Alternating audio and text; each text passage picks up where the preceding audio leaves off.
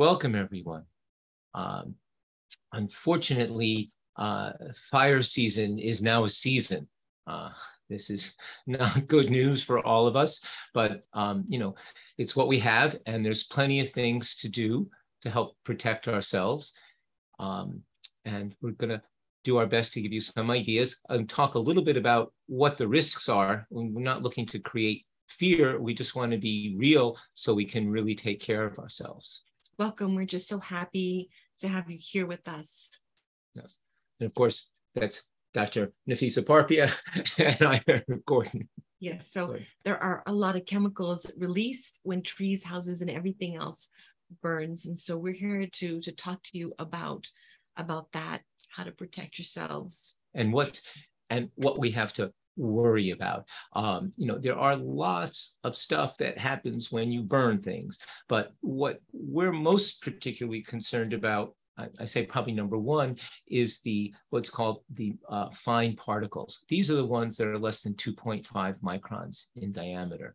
The bigger ones, the 5 to 10 microns, often are trapped in our nose and our upper airway, so they can be irritating, but it's the smaller ones that can get into the lungs and cause inflammation. And the problem with these things is that they're very light and they can drift thousands of miles away from their original source. So, and when bulldozers are creating fire breaks, they wind up disturbing that first few inches of soil, and this can launch these particles into the air. And unfortunately, they can contain mercury and even mold. I mean, that was one of the surprises they found from the fires down south, that how much mold got released into the air, and most of it was from the bulldozing.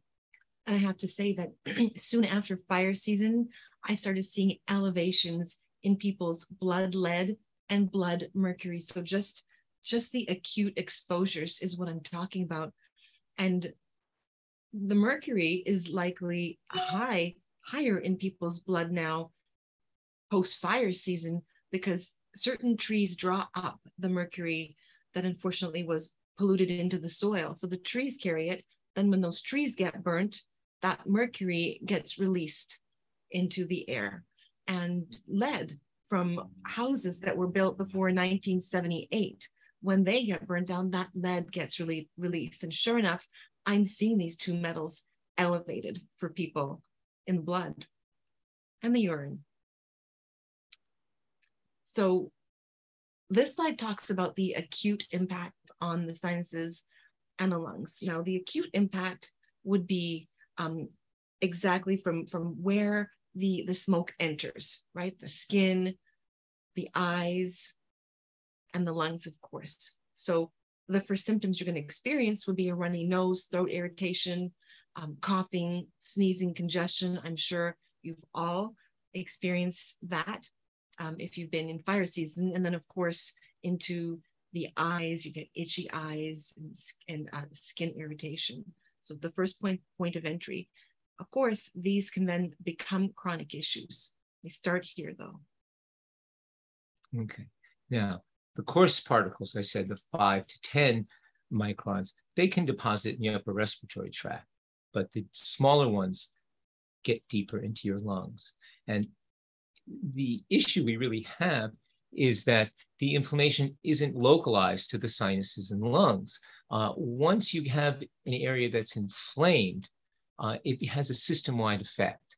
The cytokines, the inflammatory chemicals, those all are a system-wide, a body-wide effect. And we've seen this in our patients for years, but especially with long COVID, when even though there's very little evidence that there's inflammation in the central, that there's actually virus in the central nervous system, but the markers of inflammation are elevated in the central nervous system and in the CSF. So we know that inflammation, any part of the body, creates systemic issues. Right. Okay. So, to talk about the systemic impact of wildfire held smoke. So what's often forgotten by lay people and medical practitioners as well, that we often get focused on the organ that's making the most noise at the time. Maybe it's the lungs, right, in wildfire smoke. So we might focus on that. For some people, it might be the gut, but we must remember that inflammation is a body-wide process. So if the irritant is affecting a particular organ, that would be the most obvious sign or symptom. But when we measure the inflammatory communication molecules, the inflammatory cytokines, we see that they're upregulated throughout the whole system. They're not just organ specific. So they're upregulated throughout the bloodstream and affecting all the organs to a greater or lesser degree. So, basically, the thing we're concerned about is obviously the acute exposure, but also the fact that these chemicals and toxins just set the immune system off and increase our susceptibility to other infections, not just upper respiratory thing, but the inflammation affects obviously the respiratory system, but also the cardiovascular and the neurologic. We saw in studies coming out of Mexico City, actually, and other places since then, that exposure to particulate matters and smog cause premature atherosclerosis, even in young people, and also premature degenerative, dementias. Or maybe they don't quite make dementia, but they're not seen in the person yet, because these are often very young people that unfortunately have died in car accidents and such. But in the brain, there are signs that would be considered consistent with dementia in older people. Now, long haul COVID, or they might even be in acute COVID during a fire or during fire season, and then their susceptibilities increase. And we see this with our patients, whether they're in COVID or long COVID, or they have chronic tick-borne illness, they're more susceptible during fire season. So there are small particles that can settle deep in the lungs. These are 2.5 in smaller microns. So the smallest particles are less than 0.1 microns, and they can get from the lungs right into the bloodstream. These are the ones that irritate the immune system. There are studies showing an increase of autism near highways, because when the tires go at high speed and the rubber breaks down, that creates toxins that are tiny particles. This is shown in research, and in experiments, they've seen that these turn on the level of NF-kappa B genes, and these are the genes that increase our self-protective mechanisms. In particular, they increase TNF-alpha, interleukin-6, interleukin-8, and other inflammatory cytokines. Now, these inflammatory cytokines would produce transient inflammation, which is the first part of the healing cycle. And we need these inflammatory cytokines in the beginning of an insult, whether it's these toxins or perhaps an infection. And it's when these just keep going on, when it's not a transient inflammatory cytokine rush anymore. People can be stuck with a rush of inflammatory cytokines. And if you already have long COVID or the illnesses that we deal with that our patients deal with, and you're susceptible, you're more susceptible to inflammatory cytokines just not being transient anymore. They're stuck in a loop when you're in a fire. Now, or we have exposure to the smoke. Yeah. So, so we measure the inflammatory cytokines, and we see that, that's one of the signs that people have chronic diseases. And our concern is that there was a study published actually from Harvard last year that showed that the elevated levels of the fine particle pollution that we're talking about, that actually probably led to increased symptomatic COVID, okay? And also increased probably in the people who are severe in them winding up in the hospital, because again, it's an additive process. So preparing to minimize your wildfire smoke exposure can prevent a further exacerbation of prolonged persistence of acute COVID or post-COVID long haul. And also, I'm going to say, in our experience, tick-borne disease or mycotoxin illness. So there certainly is an intersection between wildfire smoke and COVID, and wildfire smoke and complex chronic illness. Now, the people who are most affected by wildfire smoke are, of course, anybody who's already inflamed, because it's not good for any of us. But the ones who are at higher risk, we really should be more careful during fire season. And so the most vulnerable people are, of course, those with chronic illnesses and respiratory or cardiac symptoms, but even things like diabetes, because we often forget that that also is chronic inflammation. And of course, we have to worry more about pregnant women and fetuses, because again, the immune system is shifting during pregnancy, and you are a little more susceptible to the dangers of acute smoke exposure. Now, very young and very elderly also, again, having to do with modulation of the immune system. But our biggest concern are the people who work outdoors.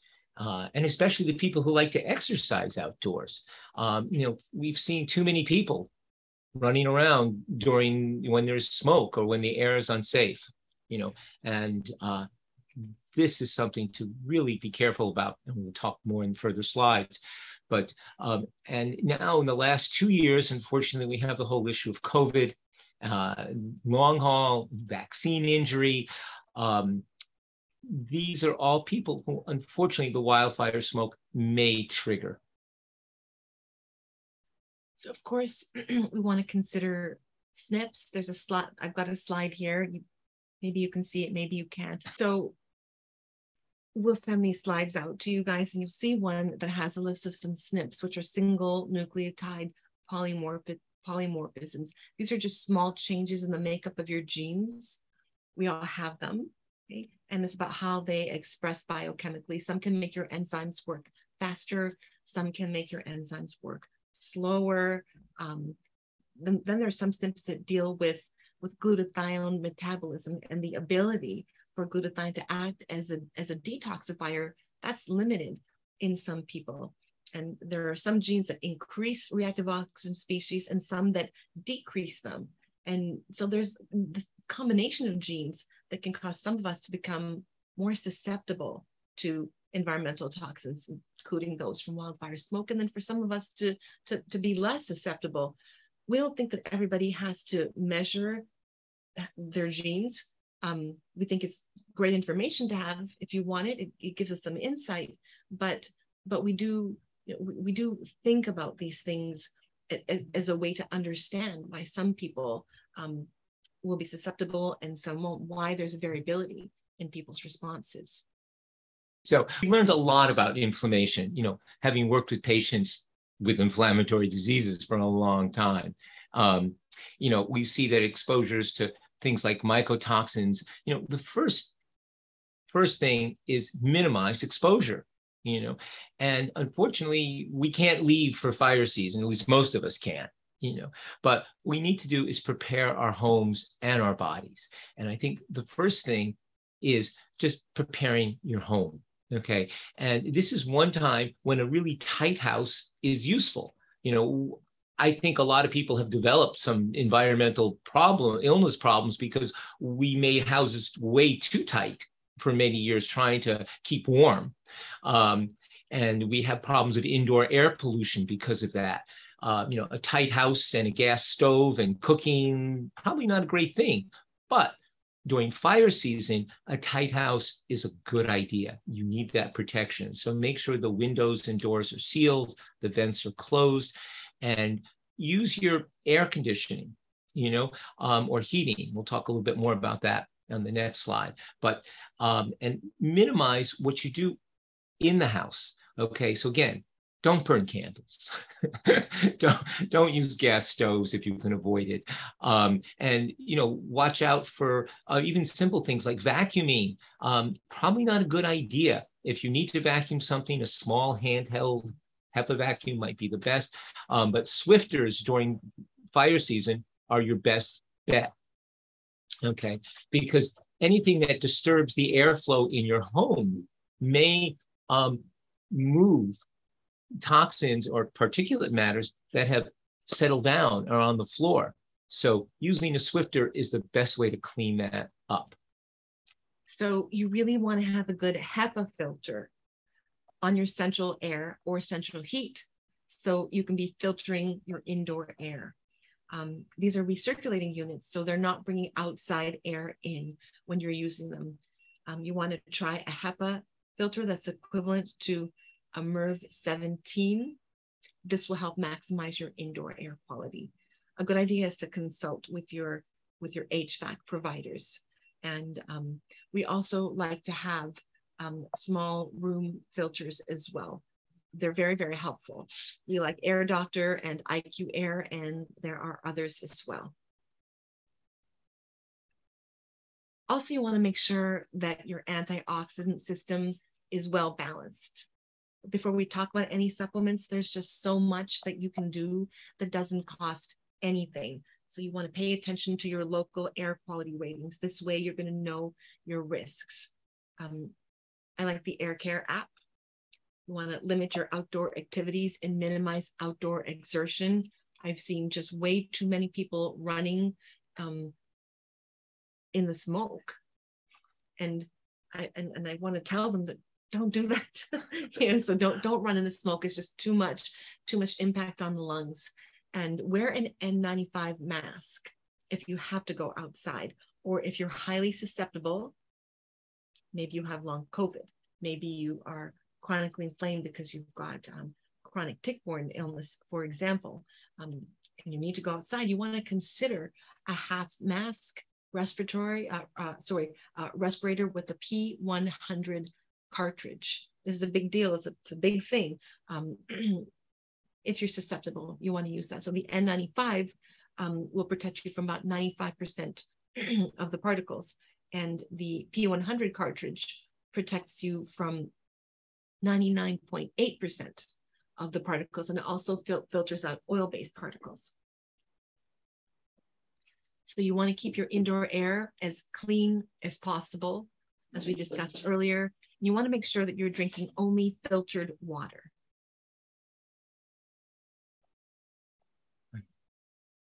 Yeah.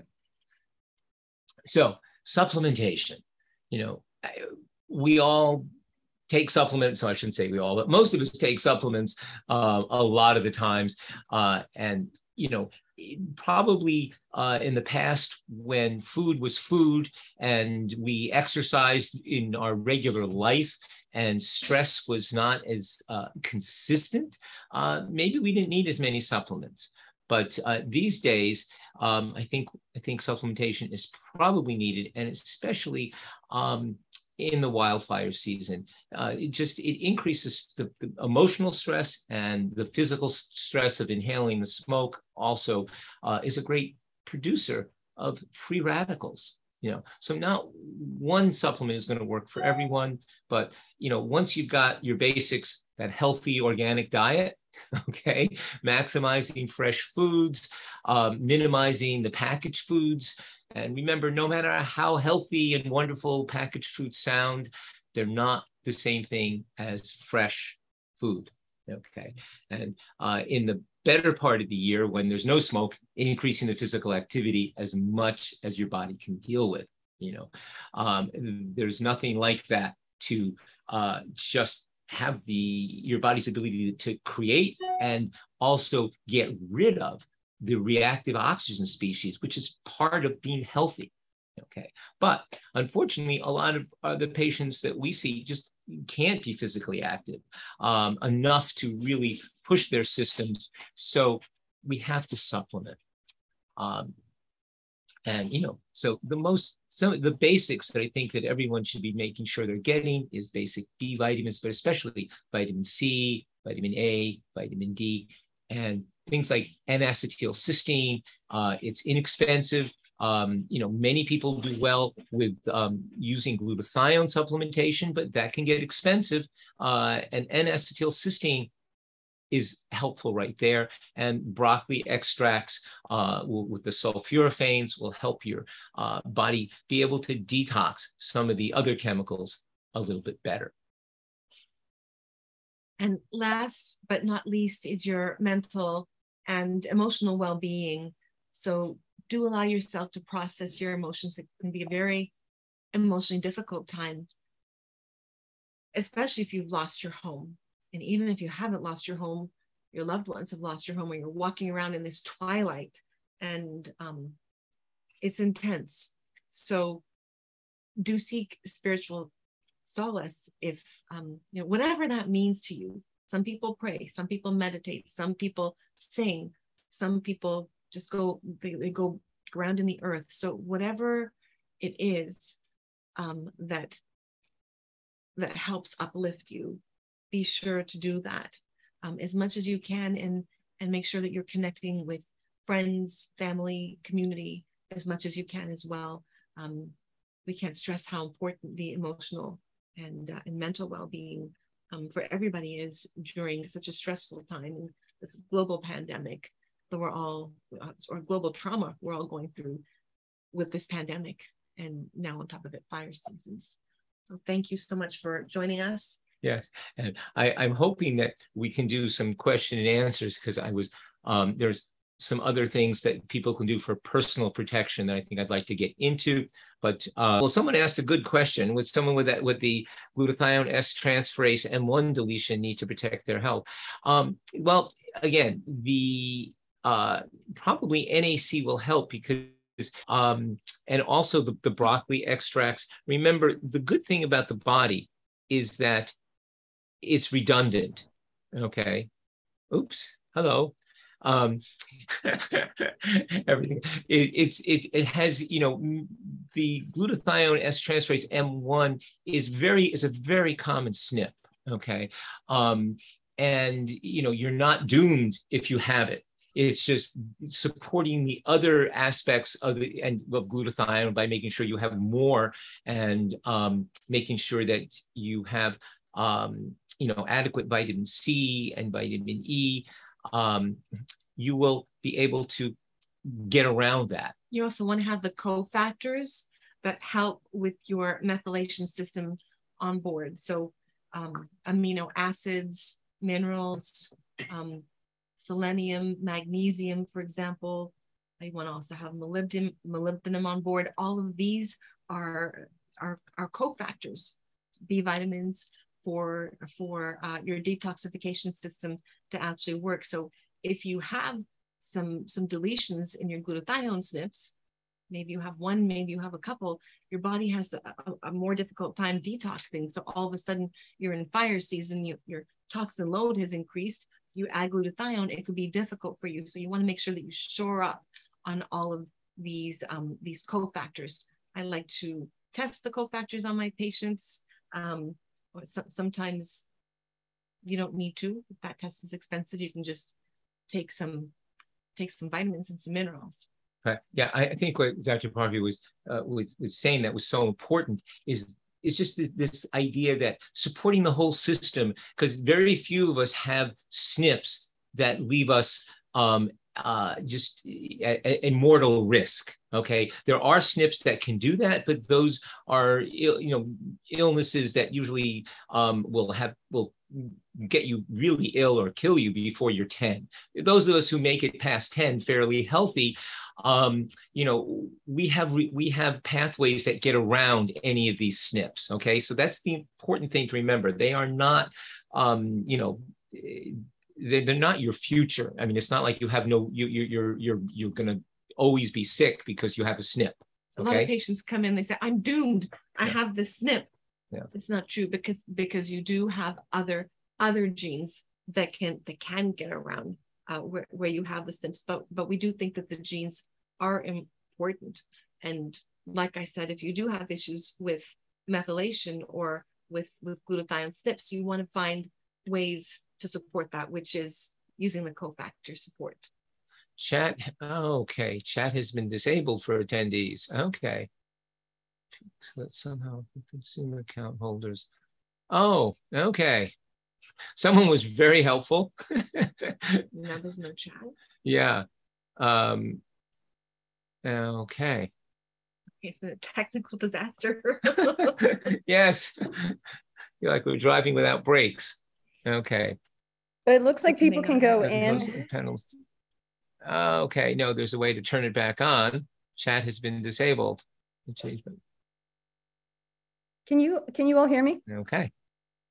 So all we have is the Q&A, I guess. But we now know how to turn it back on. Thank you.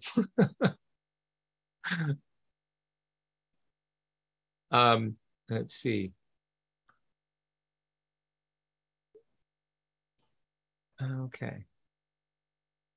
Are there any other answers? I don't think there are any other questions. I guess we can end it, and maybe we will redo this in a very shortened form to just hit some of the high spots with the slides working and the ability to chat, because I really wanted to hear people's questions because there's so much to talk about here. Apparently someone sent one, but I don't see another question. Okay.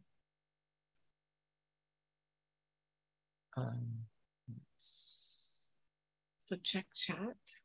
There isn't any chat anymore. That's what the gentleman was. Some nice person was telling us. Oh, wait a minute. Here, let me just see. Let's see what this is. Here we go. Can you go into more detail about how inflammation can spread throughout the whole body? Yes. If you're still out here with us, it's basically how our system works. Okay, is that when you create inflammation, local inflammation is never just a local event. It is mediated by your immune system. So the first neutrophils, let's say, that are in the white blood cells that are in the area where something is either irritated, they quickly start releasing chemicals, called cytokines and chemokines, especially chemokines, that will right? We might have extra noise as well as no slides. These signals call other white blood cells, especially your macrophages, and then in time your T cells and B cells. So it's a system-wide event. Now, I mean, just think of it. Now, usually the body's pretty good. If it's a very mild infection or irritation, the body's able to contain that noise. So even though you're releasing some of these chemicals, they're very low amounts. Things like people talk a lot about IL-6, IL-8, IL-4. These will actually make you, these are some of the ones that help trigger the systemic signs of illness, such as fever and fatigue and malaise, but they have to get quite high to do that. So mild, not a big problem, but if the inflammation is significant in the lung, it's signaled throughout the body, and these inflammatory chemicals are floating there and ricocheting off each other. In fact, basically that's what vaccine reactions and post and long COVID probably is predominantly. In long COVID, there could be some element of clotting, but there's a lot of just persistent immune activation.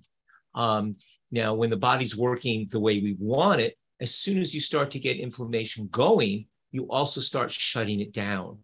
And it's those breaks that often aren't working when we develop chronic illness. Sometimes it's because the chronic trigger is still persistent, and that would be like if you were living in an ongoing polluted environment, you have a low level of persistent inflammation. So I hope that made some sense. So we've got one person enjoying our webinars. Thank you so much. Okay. Despite the technical difficulties, I'm happy that you're enjoying this. So are you still doing glutathione nebulizers for smoke? Susan is asking. Yes, we are. we do find that nebulized glutathione is very, very helpful. So yes, but that's for our patients that we have people.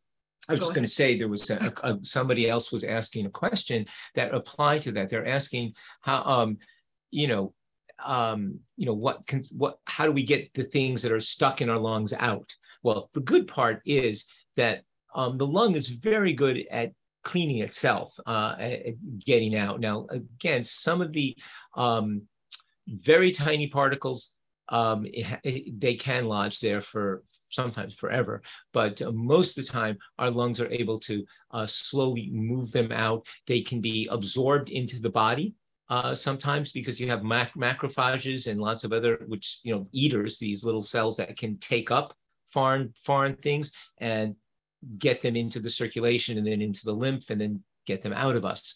So we do use nebula. I want to go back to that question. So we do use nebulized glutathione. What Eric was talking about was very important, and the nebulized glutathione helps to prevent that. And so we'll see people who have inflammation in their lungs, and we have them do a trial. These are our patients. Have them do a trial of nebulized glutathione in the office first before we have them do it at home. So you don't want to just get in and nebulize it and do it at home without instruction from your doctor, because you want to make sure you're doing it the right way. And more importantly, very rarely, there are some people who will get a flare of asthma with glutathione. It's a rare thing, but it can happen. Depends how your body metabolizes some of the prostaglandins that can be turned on. Now, the other part of the question that this person had was the levels of dampness or dryness affecting the lung mucosa,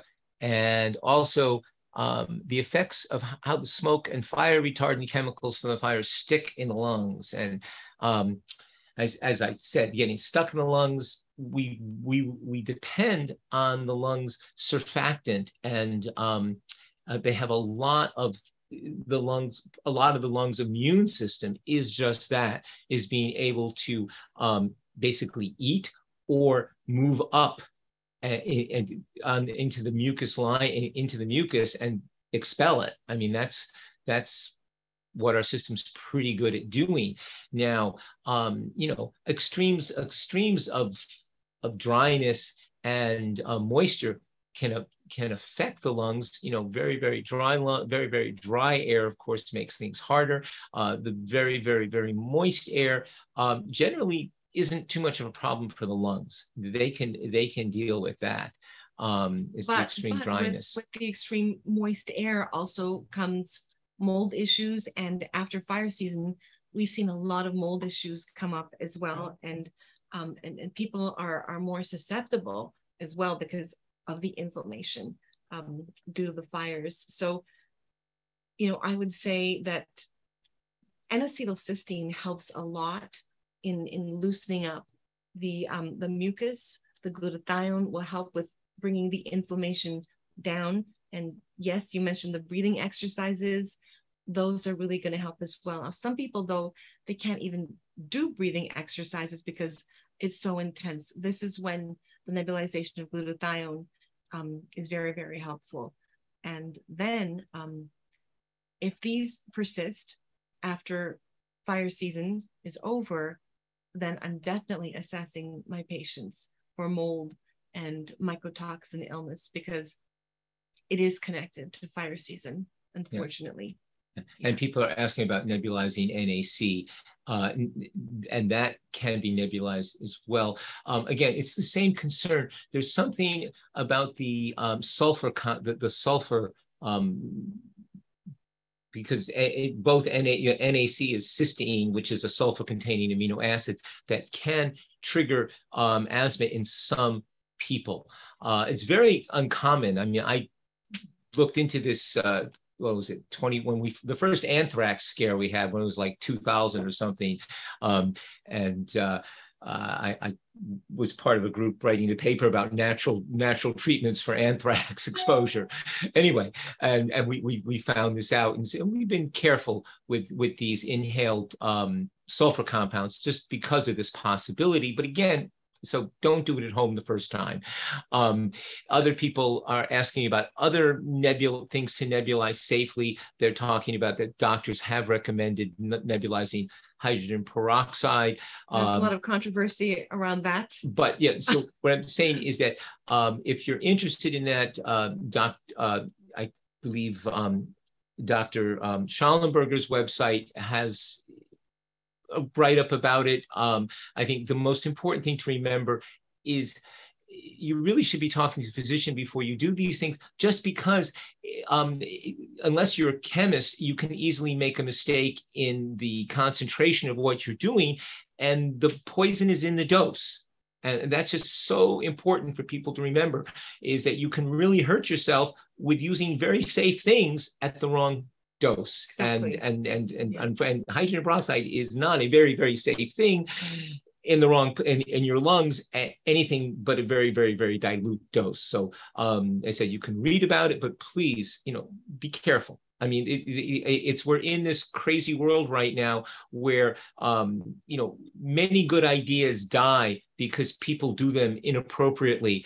And then the media and the mainstream medical establishment, which doesn't look at these things, then just uses a bad example to trash the whole system. So, so please be careful. Don't just try anything. Okay. Yeah. So someone asked about premature people. I do believe, they're asking a question I don't know for sure, but when babies are born prematurely, they do have inadequate surfactant in the lungs, but that usually it repairs, but I'm not sure if it repairs completely. So I would have to have you talk to a pediatrician about that.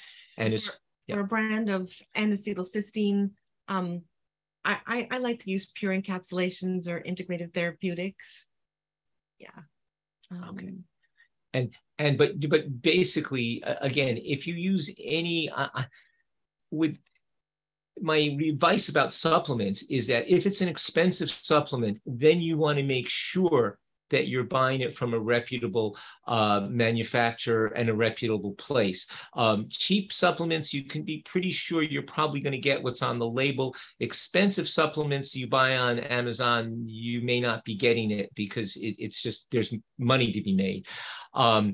So just, a little buyer beware there for the real expensive stuff. Now, the air purifiers compare, and this is a question I wanted to do a deep dive on, but the deeper I went, the less even the people that we work with who are specialists in environmental medicine, and I'm talking about the people who come and inspect houses and, this is their life, they don't agree on what the best air purifiers are.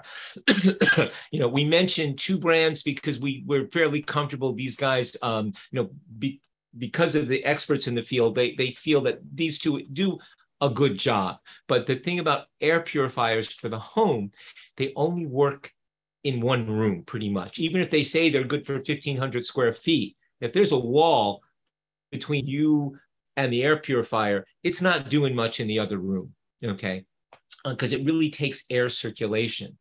And the other thing to be aware of, it's good if you can to move it around a little bit, because you set up air currents in the house. And if you keep everything running the same way, you can wind up clearing only part of the air. They've seen this in rooms where they've filled with smoke, and you have an air purifier and you can have like a few feet that are clear of smoke, but there's still smoke above and below. So it's good to have a little bit of airflow in the room. You don't want to put in a very large fan, because again, that's going to stir up particulate matter that might have at least settled during this fire season.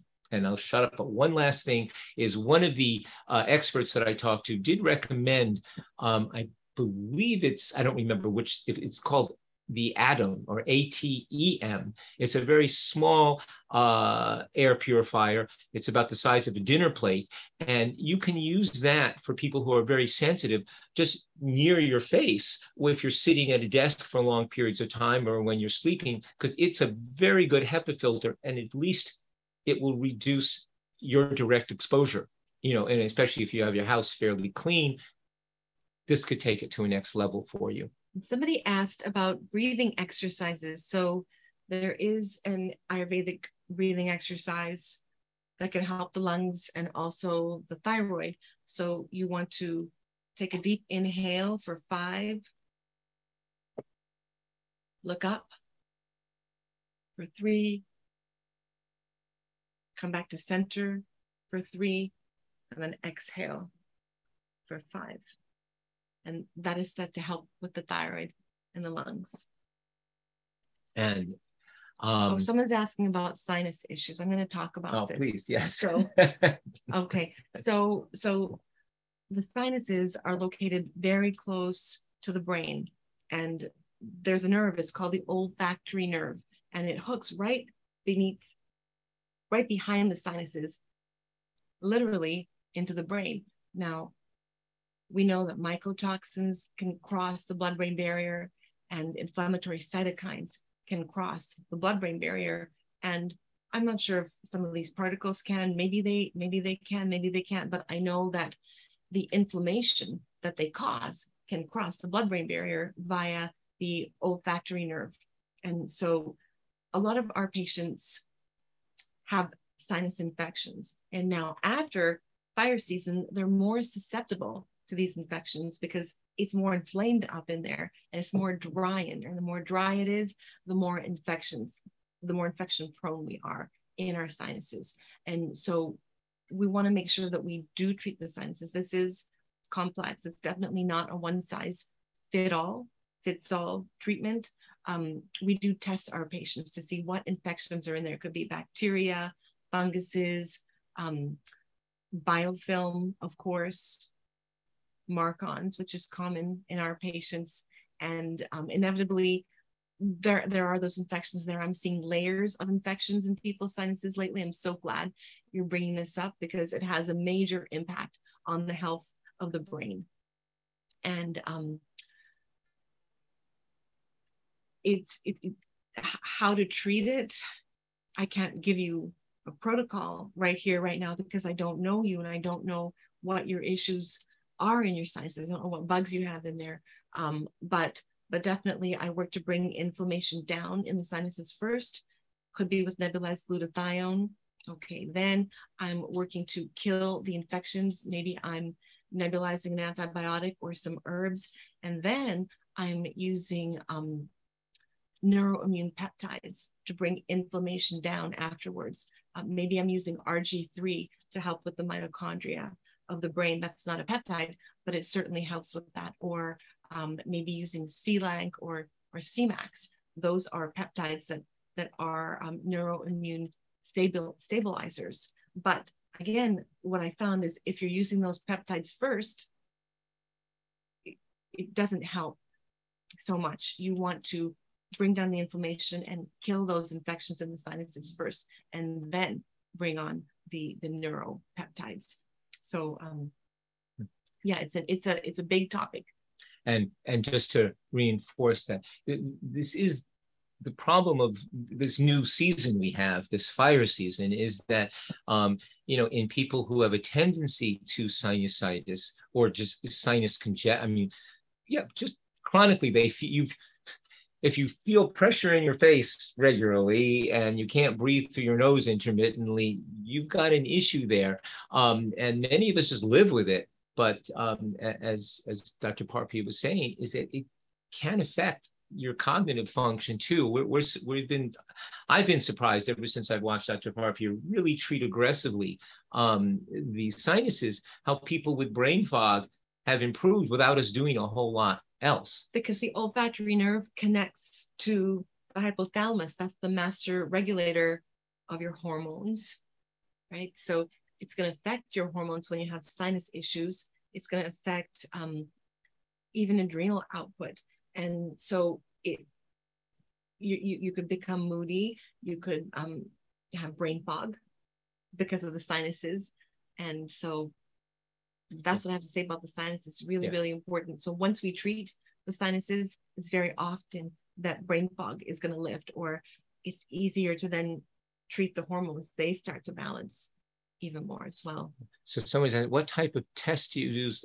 The I always call it the Marcons, but I think it's Myco. It's by Microbiology DX. Yes. And it's a swab. And so you can ask your doctor to order that. That's an easy test to do and not very expensive. And someone asked about the P100 mask. No, it doesn't deliver fresh oxygen. I mean, you can actually, because the P100s are half masks. They kind of look, I mean, this is not something that most of us would need or use. But it's very useful if you happen to have a really sensitive system. And God forbid we are in another one of those years like we had in 2017 and 19, I lose track, but we have heavy smoke and you're very sensitive and have to go outside and do things, it's probably worthwhile. I mean, for most of us who don't have severe lung issues or severe inflammatory issues, the N95 and, just to walk out and do things is probably fine, but sure, minimize it. One important thing is don't go out and do chores outside until that air quality gets into the good range. And even the good range is probably not so good. Okay, that's one thing. When I think they have it at 50, below 50 is considered good, but really, I mean, really good is probably below 10 or 20. But in this day and age, it's sort of like many of our markers, we've normalized them for our abnormal world. Someone is asking, any idea what parts of California, Oregon, Washington do not have these wildfire smoke exposure issues? This issue seems to be becoming more and more common, which is why I ask. I would say that, well, these particles can travel for thousands of miles, okay, in the air. Then they go into the water. The water goes far. So even when there was Fukushima, those toxins were Eric, do you remember how far they went? Like, they came here, but luckily, luckily a lot of them dropped out over the ocean. Yeah, but toxins can spread. Toxins spread far. So I don't think that it's limited to only certain areas of Washington or California. I think it's widespread, and our patients come from all over the country. And I'm sorry to cut you off, but I think it just depends where that fire is. And since fire can be anywhere, and we had a lot of, the fires in Washington affected us, obviously not as much as the fires, the Camp Fire. So what I was saying is that our patients come from all over the country, and I'm seeing higher metals in people lately from all over, or I'm seeing higher solvents in people from all over. Is it only because of the fires? I don't know, but I think that yes, I think there's a correlation. Yeah, I think the research that's being done has been really helpful to show this. Yeah. So unfortunately, I think we are, just like, global warming, it's a global problem. Yes. Okay. So I think. I think that's it. Yeah, I'm just looking over here because that's where your questions are, and I'm a little blind, so I have to look close. Okay. Well, thank you so much for joining us. We really appreciate it. Actually, one second. Someone says, I understand. I just intuited that the direction winds tend to blow, that being at higher parts may be more safe. God only knows. I don't know. Smoke blows everywhere. Yes. And somebody asked about the metals coming from vaccines. Well, there are some vaccines that have metals, and there are some that don't. And as far as I know, the COVID, the mRNA vaccines don't have any significant levels that people have measured, especially of mercury, because that used to be our big thing when you were giving kids, like their 20 or 30 shots, which are now more, and they had metals and they had mercury. It was significant. Now they've cut a lot of it out, but not all of it. And yes, some of the flu shots, if people are getting them, but again, I don't think that's what we're seeing. The increases are across the board, and the fires are probably the most efficient way to spread toxins. I mean, that's what's been so surprising and so upsetting to me is you know, we do our best to try to live healthy, and yet we've created a world that's making it a little harder. Patients often say, I eat organic. Why is this happening to me? I eat so healthy. What's going on? You know, when they look at their labs, they're so disappointed to see the high metals or to see the high chemicals. And yeah, it's not their fault. It's just by virtue of being on the planet right now. And we were talking about the genes earlier. Many people, when you look at them, have SNPs in their genes of detoxification. So when we look at someone's SNPs side by side with their toxins, there's a lot of correlation that we see. Then you look at that, their symptoms, and it all correlates. Yeah. And just to, I mean, one of the things I see a lot of people who are really fairly strict organic diets, and yet occasionally their glyphosates are the highest we see. So there's something more happening. Probably it's water and food storage that's causing the problems, but it's an exploration. And it's something that luckily a lot of people are now beginning to pay attention to, and hopefully we'll get some really good research out there and help us all help ourselves and each other. Yeah. So I just say to wrap it up, that the big takeaways are that this can affect the sinuses. People have increased environmental toxicants, mercury, lead, pesticides, insecticides, solvents, and increased brain fog, right, due to the sinus issues. So these are the chronic issues we're seeing. We're seeing COVID long haul being exacerbated, or we're seeing complex chronic illness being exacerbated. So this is what we're seeing happen. But the good news is that we've been working with this population for so long anyways, that it feels that we have some answers. It feels that we do. So I feel grateful that we've been working with people who've been so sick for so long and helping them along. I think that we can help with this new set. Yeah, basically what we've learned from chronic illness, it applies to just wellness, which is the I think that the most interesting thing is all these years we thought we were just treating, you know, chronically ill people, and discover that healthy people respond to the same things, especially when they're stressed. So thank you all so much for your attention. And again, we apologize that this has been such a debacle as far as the technical end. And we'll fix that chat. And whoever sent that, thank you very much. Thank you. Okay. Bye-bye. Bye.